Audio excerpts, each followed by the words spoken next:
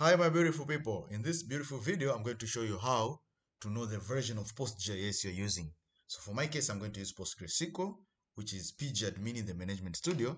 So I'll show you how to know the PostGIS full version which you're using. So let's get our hands dirty. I'll open this is my database, then I'll go to the tables, then just click for query tool. So by clicking this query tool, it will open a window here. Then I write only one line of command, select PostGIS. Make sure you have PostGIS already installed. If not, you can look at my previous videos. I have a video on how to create a special database. So this is the command which I'm talking about. And bear in mind in extension, make sure you have this PostGIS. So it will tell me the version I'm using. So by having one line of command, pressing run button, at the bottom here it tells me PostGIS of 3.4.1. And you can always search if you have it already. PostGIS, this one here, the PostGIS bundle. So that's it. So the PgAdmin tells you which version you have installed by using only one line of command.